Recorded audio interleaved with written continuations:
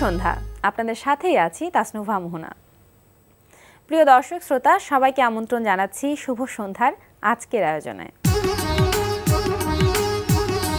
আজ শুভ সন্ধ্যায় থাকছে চলতে থাকা প্রদর্শনী, এনটিভি হাইলাইটস এবং জনপ্রিয় অভিনেত্রী ঈশানার সঙ্গে আলাপচারিতা। প্রথমেই চলতে থাকা প্রদর্শনী।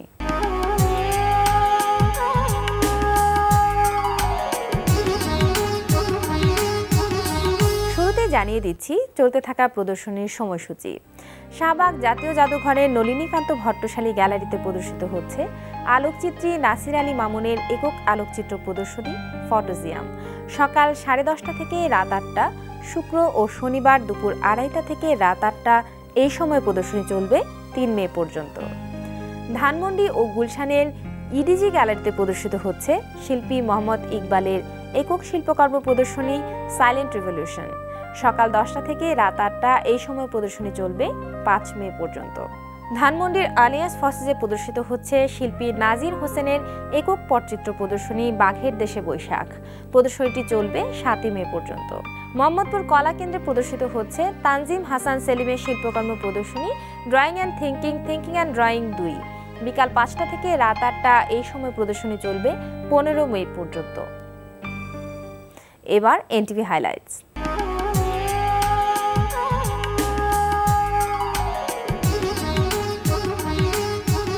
জানিয়ে দিচ্ছি কি থাকছে এনটিভির আজ রাতের অনুষ্ঠান সূচিতে। সন্ধ্যা 6:45 থাকছে হুমায়ুন ফরিদের প্রযোজনায় টুটলি রহমানের উপস্থাপনায় সেলিব্রিটি শো চায়ের আড্ডা।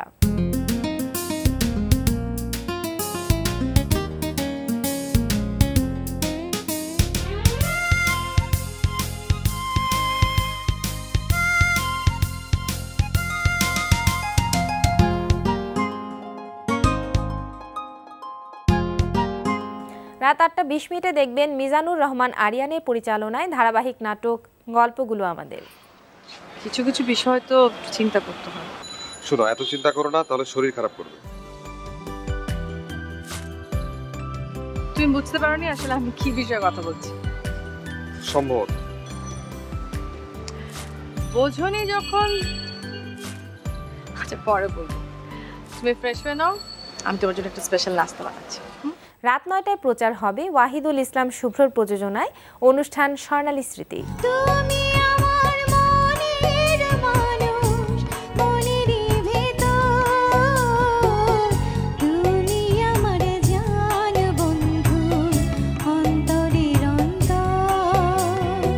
এখনো আমার যত গান আছে এরকম 10টা অনুষ্ঠান করলেও শেষ হবে না, এই আফসোস রয়ে গেল। আর এইটা একটা ব্যতিক্রম অনুষ্ঠান আমার কাছে মনে হচ্ছে। প্রজাপতি ছুঁয়েছে ফুল, তুমি ছুঁয়েছো আমায়, সাগরিকা বেঁচে আছি তোমারই ভালোবাসায়। রাত 9:40 প্রচার হবে নঈম ইমতিয়াজ নিয়ামুলের পরিচালনায় ধারাবাহিক নাটক কাগজের ফুল। কি অবস্থা, খবর বলো। আমি কি খবরের কাগজ সাথে নিয়ে ঘুরি? আমার কাছে কিসের খবর? কি খবর? এলাকার মানুষজন কেমন আছে? আছে, সবাই ভালো আছে। সবার ভাগ্য তো আর আমার মতো খারাপ না। এই কথার মানে কি? শোনেন, 2 দিন আগেও যে লোকের ঘরে ভাত ছিল না, সে এখন চোখ উল্টে কথা বলে। কোনো ঘটনা নিশ্চয়ই আছে। চেয়ারম্যানের মায়া জবা আর আমাকে হাসনাতে প্রেম করে, কঠিন প্রেম। রাত 11:30 থাকছে জুনায়েদ বিন জিয়ার প্রযোজনায় অনুষ্ঠান মিউজিক অ্যান্ড রিদম।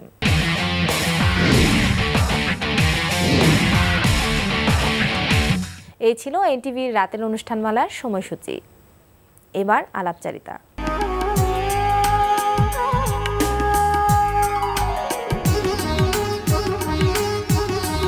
প্রিয় দর্শক, আমাদের আজকের অতিথি জনপ্রিয় মডেল ও অভিনেত্রী ঈশানা। চলুন কথা বলি তার সঙ্গে। শুভ সন্ধ্যা আপু। শুভ সন্ধ্যা আপু, কেমন আছেন? খুব ভালো আছি, আর এখানে বসে সবসময় ভালো লাগে। একদমই সাম্প্রতিক সময়ের ব্যস্ততা সম্পর্কে জানতে চাইবো, কি নিয়ে ব্যস্ত সময় পার করছেন? সাম্প্রতিক সময় আসলে সামনে যেহেতু ঈদ, তো ঈদের কাজগুলো নিয়ে একটু বেশি ব্যস্ত, যেমন 1 ঘন্টা নাটকগুলো বা 6 পর্বগুলো। তো মানে মোট কথা আসলে ঈদের কাজগুলো একটু বেশি হচ্ছে এখন। ধারাবাহিক নাটক যে নাটকগুলো যাবে বা যে নাটকগুলোর কাজ হচ্ছে সেই কাজের এক্সপেরিয়েন্সটা একটু জানি। এক্সপেরিয়েন্স আসলে কি বলবো, এক একটা নাটকের এক এক রকম এক্সপেরিয়েন্স। বা এই যে ধারাবাহিক নাটকগুলো আপনি করছেন এর মধ্যে উল্লেখযোগ্য কোনোটার কোনো চরিত্র যদি আপনার পছন্দের হয়ে থাকে সেটা সম্পর্কে যদি একটু বলেন।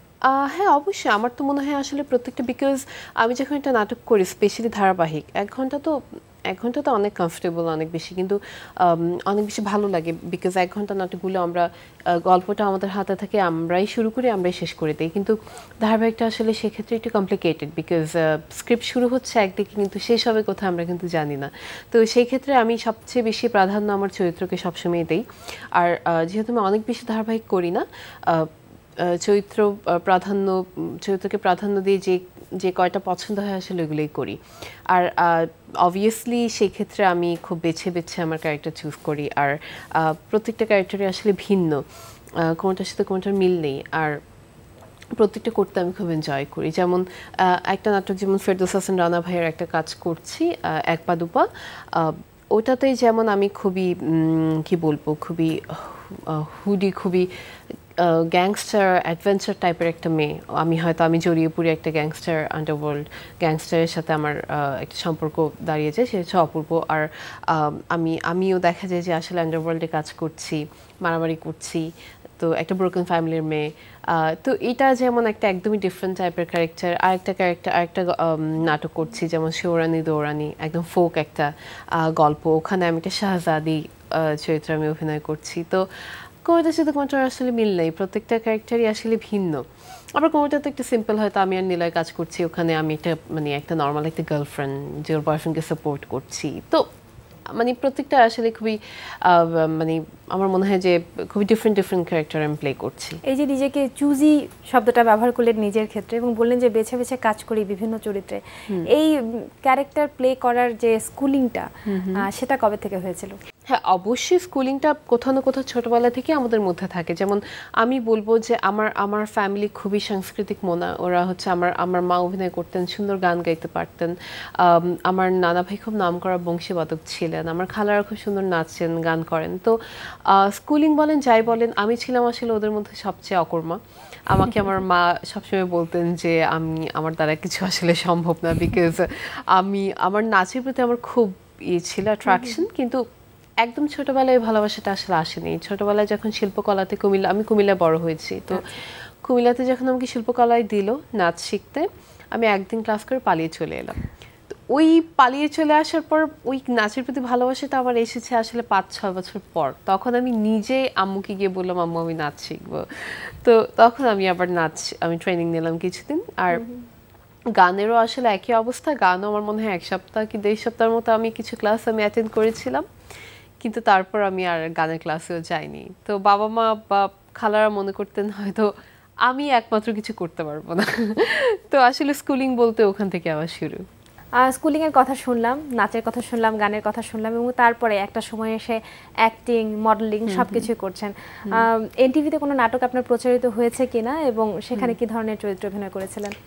জি অবশ্যই, এনটিভিতে আমার খুবই আমার মনে আছে যে আমার আকাশের নিচে মানুষ, চয়নিকা চৌধুরীর একটি দীর্ঘ ধারাবাহিক আমার প্রচারিত হয়েছে এনটিভিতে। ওটা আমার জন্য আসলে খুব মেমোরেবল একটা কাজ, বিকজ ফার্স্ট অফ অল খুবই ভালো দর্শক সাড়া পেয়েছিলাম, খুবই ভালো একটা সাড়া পেয়েছিলাম। আর যেটা ছিল যে আমরা যে গ্রুপটা কাজ করেছিলাম, আমি, নাইম, সারিকা, মিলন ভাই, বিন্দু আপু, সেলিম ভাই, তো ওই গ্রুপটা আমরা যেমন অনেক দিন, এই আকাশের নিচে মানুষের মেইন পার্টটা আসলে কক্সবাজারে শ্যুট হয়েছিল, অনেক দিন আমরা ওখানেই ছিলাম। তো ওখানে একটা ধারাবাহিক শেষ করে আসা কিন্তু অনেক বড় ব্যাপার, অনেক দিনের ব্যাপার। যে বন্ডিংটা তৈরি হয়েছিল, প্লাস চয়নিকা দিত সবসময় এত ভালো ডিরেকশন দেন, এত সুন্দর করে বানান, চরিত্র বলেন, গল্পটা বলেন, তো ওইটা করতে খুব এনজয় করেছি। মনে হচ্ছিল যে একটা ফ্যামিলি ক্রিয়েট হয়ে গিয়েছিল ওখানে। এরপর ঢাকায়, এরপর গ্রামে কিছুদিন শ্যুট করেছি। তো অবশ্যই ওইটা আমার মনে হয় যে এনটিভিতে করা ওটা আমার খুবই পছন্দের একটা কাজ। তারপর একটা 1 ঘন্টার খুবই ভালো একটা কাজ ভ্যালেন্টাইন্স একবার গিয়েছিল, সেটা হচ্ছে আমি আর রিয়াজ ভাইয়ের কাগজের ফুল। তো ওই নাটকটা আমার খুব পছন্দ। ওই গল্পটা, কিছু গল্প থাকে না যে মিনহাজুল অভির পরিচালনায় ছিল নাটকটি, তো কিছু গল্প থাকে না যে কিছু ক্যারেক্টার যেটা করার সময় মনে হয় যে এটা আমি, মানে কোনো ভিন্নতা, মানে কোনো ব্যবধান নেই এই চরিত্রটা আর আমার সাথে। তো ওরকম একটা কাজ ছিল। তো আরও বেশ কিছু কাজ আমার গিয়েছে এনটিভিতে, বাট মানে উল্লেখযোগ্য যদি ধারাবাহিকের মধ্যে একটা বলা হয় বা 1 ঘন্টার মধ্যে একটা বলা হয়, তো অবভিয়াসলি আমি দুটার কথা সবসময় বলি। আচ্ছা, লাক্স চ্যানেলের সুপারস্টারে আপনি যখন সেখান থেকে আসলেন এবং তারপরে অ্যাক্টিংয়ের উপরে টুকটাক যেই ট্রেনিংগুলো নেওয়া হলো, এরপরে প্রথম যে নাটকটা করলেন সেটার কোনটা ছিল? প্রথম নাটক বলেন, প্রথম বিজ্ঞাপন বলেন, আমি বলবো একটাই, বিকজ আমি আসলে একদিনে শ্যুট করেছিলাম। তো যেহেতু আমি লাক্স চ্যানেল আই সুপারস্টার থেকে আসা, তো সেখানে যেমন লাক্স হচ্ছে ইউনিলিভার অ্যান্ড চ্যানেল আই তো চ্যানেল আই, তো ওই প্রথম করা ছিল টেলিফিল্ম, ওটা ওই চ্যানেলের জন্যই করা ছিল। আমি আর সাজুল ভাইয়ের করা ছিল তন্ময় তানসিনের পরিচালনায়। ফিরে দিলাম পৃথিবী আমার লাইফের ফার্স্ট টেলিফিল্ম ছিল। একই দিনে ইউনিলিভার থেকে আমাকে বলা হলো যে ফেয়ার অ্যান্ড লাভের একটা বিজ্ঞাপন আমাকে করতে হবে, কিন্তু প্রবলেম ছিল যে একই দিনে দুটো ডেট ছিল। তো ওইটা তো আসলে আমার হাতে না, আমার লাইফের ফার্স্ট শ্যুট টেলিফিল্ম আর ফার্স্ট বিজ্ঞাপন, মানে আমি তো পুরো যে একদিন আমি কিভাবে করব। তো ওরা আসলে কথা বলে ডিসাইড করলো যে সারাদিন ধানমন্ডিতে আমার ওই বিজ্ঞাপনটা শ্যুট হবে, যেটা ছিল ফেয়ার অ্যান্ড লাভলি। আর ওটা শেষ করার পর রাতে আমি যাবো হচ্ছে মাওয়া রিসর্টে, পদ্মা রিসর্টে, মাওয়া ঘাটে, ওখানে গিয়ে আমি টেলিফিল্মের শ্যুট শুরু করব। তো 3 দিনের হবে টেলিফিল্মের শ্যুটটা। তো বিজ্ঞাপন করে রাতে গিয়ে হচ্ছে আমার নাটক। তো আমার জন্য তো মানে লাইফের ফার্স্ট, এর মধ্যে এত চ্যালেঞ্জিং, এর মধ্যে পুরা দিন বিজ্ঞাপন শ্যুট করে ওখানে গিয়ে আবার নাটকের শুটিং করা, মানে তো I took it as a challenge. আচ্ছা ঠিক আছে, করি, অসুবিধা নেই। তো পুরা দিন একদম ভোর 5টা থেকে আমি কাজ করেছিলাম বিজ্ঞাপনে, যেহেতু একদিনেই শেষ করতে হতো। এরপর আমি যখন রাতে গেলাম, তন্ময় তানসিন ভাই ছিলেন আমার ডিরেক্টর, উনি আমাকে দেখে বললেন তোমাকে দেখে আমারই মায়া লাগতেছে, তুমি যাও ঘুমাও, কালকে শুটিং করবো। তো এটা ছিল ফার্স্ট আর কি। আচ্ছা, ধারাবাহিকের অভিজ্ঞতাগুলো অবশ্যই খুবই ডিফারেন্ট 1 ঘন্টা নাটকের থেকে। তো 1 ঘন্টা নাটক যখন করলেন প্রথম, তখন কি ধরনের অভিজ্ঞতা হয়েছিল? ওই তো 1 ঘন্টা নাটক, তো আসলে 1 ঘন্টা নাটক বলেন টেলিফিল্ম ছিলেন, ওইটাই ছিল। তো একে তো ছিল সারাদিনের টায়ার্ডনেস, এর মধ্যে এক্সাইটমেন্ট, এর মধ্যে সজল ভাই ছিল আমার ফেভারিট, ওর সাথে প্রথম কাজ, প্রথম টেলিফিল্ম, এবং একই সাথে একটা বিজ্ঞাপন চিত্রের কাজ, একটা টেলিফিল্মের কাজ। তাহলে বিজ্ঞাপন চিত্রের কথাটা একটু শুনি। সবাই যখন জিজ্ঞেস করে যে তুমি যদি বলো তোমার মনের একটা স্পেশাল একটা স্থান দখল করে আছে কি, আমি বলবো মডেলিং। তো সেই ক্ষেত্রে আর যেহেতু ফেয়ার অ্যান্ড লাভলি অ্যাড ছিল, তো আমার জন্য খুবই মানে কি বলবো, মানে খুবই চার্মিং একটা অপরচুনিটি ছিল আমার মনে হয়। তো ভোর 5টা থেকে অবভিয়াসলি খুব টায়ার্ড ছিলাম, শুটিংয়ে গিয়ে কিছু চেঞ্জেস দেখলাম খুবই ইনস্ট্যান্ট। যেমন আমার একটা মেল মডেল ছিল, একটা বাইকের শট ছিল, তো ওখানে সেটে যাওয়ার পর দেখা গেলো যে আমার মেল মডেল বাইক চালাতে জানেন না। তো ও একটু জানে, আমি যদি ওই অবস্থায় বাইকে বসি, সে আমাকে বাইক নিয়ে পড়ে যাবে, মানে আমি পড়ে যাবো, তো ওখানে একটা অ্যাক্সিডেন্ট হবে। ওইটা জানার পর তো আমি খুবই ভয় পেয়ে গেলাম যে প্রথম বিজ্ঞাপনে যদি অ্যাক্সিডেন্ট করে বসে কীভাবে হবে। তো ওই রিস্কটা আসলে নির্মাতারা নেননি। ইনস্ট্যান্ট আসলে আমার মডেল চেঞ্জ, কোয়ার্টার্স চেঞ্জ করা হলো। তো এরপর ভালো খুবই আরামসে আমার মনে হয় মানে আমি শ্যুটটা শেষ করলাম। আর বিজ্ঞাপনটা খুব ভালো ছিল, বেশ অনেকদিন প্রচারিত হয়েছে আর মানুষ পছন্দ করেছে। এবং মডেলিংটা আপনার যেহেতু প্যাশন, সেই জন্যই কি আমরা আপনাকে অনেক বেশি বিজ্ঞাপন চিত্র দেখতে পাই? হ্যাঁ বলতে পারেন। এখন আমি আই উড সে যে এখন অনেক কম আমি বিজ্ঞাপন করছি। দ্য রিজন ইজ এখন আমি চুজি ওয়ার্ডটা আমি বিজ্ঞাপনে আসলে আমার চলে এসেছে, বিকজ আগে ছিলাম না, টু বি ভেরি অনেস্ট। আগে চুজি ছিলাম না, আগে তো বেছে কাজ করা হতো না, এক্সপিরিয়েন্স কম ছিল, বোঝাটা একটু কম ছিল। তো যতই দিন যাচ্ছে আমার মনে হয় ততই একটু বুঝতে শিখছি বা পরিস্থিতি বুঝে মানে গল্পটা বুঝে বা সবকিছুকে মাথায় রেখে করার অভিজ্ঞতার পরিসরটা অনেক হ্যাঁ, আর অনেক চেঞ্জেস চলে এসেছে যেহেতু এক্সপিরিয়েন্সড হয়েছে একটু হলেও। আর বিজ্ঞাপনটা বেশি দেখেন বিকজ বিজ্ঞাপন আমার আসলে ওই যে বললাম ভালো লাগা, ভালোবাসা, প্যাশন যাই বলেন। যদি আপনার কাছ থেকে দর্শক অন্য কিছু এক্সপেক্ট করে, যদি সিনেমায় আপনাকে দেখতে চায়, সে ধরনের কোনো পরিকল্পনা আছে কি? সিনেমায় যেটা হয়েছে যে একটু ভীতি আসলে শুরু থেকে আমার কেন জানি কাজ করে। আমার মনে আছে যে আমি যখন প্রথম আমি কম্পিটিশন থেকে বের হলাম, আমি সেকেন্ড হলাম, তো তখন আমাকে চ্যানেল থেকে বললো যে এই মেয়েটা আসলে সিনেমার মেয়ে, ওকে নায়িকা বানাতে হবে, ওকে টিভিতে দিব না, ওকে নায়িকা বানাবো। তখন আমি লাইক ফ্যামিলি থেকে একটু বাইন্ডিংস ছিল যে এক্ষুনি সিনেমাতে না। এখন অবভিয়াসলি অনেক চেঞ্জ হয়েছে আমাদের সিনেমার পরিস্থিতি বা প্রেক্ষাপট সব কিছু, কিন্তু তখন একটা ভয় কাজ করতো যে পারবো কি না, আসলে ওখানে গিয়ে ম্যাচ করতে পারবো কি না, সব কিছু মিলে অনেক, বিকজ সিনেমা আমার জন্য অনেক বড় একটা পরিসর।